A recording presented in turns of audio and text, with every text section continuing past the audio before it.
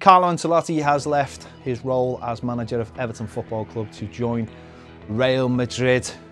Everton's 21-22 Premier League season is one fans will never forget. Rafa Benitez has been appointed Everton manager. It wasn't a decent start, it was just teams I expected to beat and that every Everton fan would expect to beat. I can't believe what I've just watched there, what I've just witnessed at Goodison Park. Rafa Benitez being sacked was inevitable.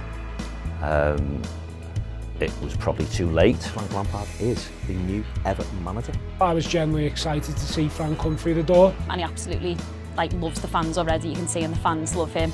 Once again the fans got together and rallied, and there was even more there to welcome the team coaching.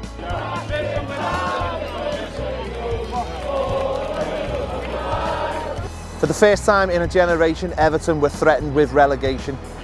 With sackings in the manager department and at boardroom level, the club was split but ended in unity.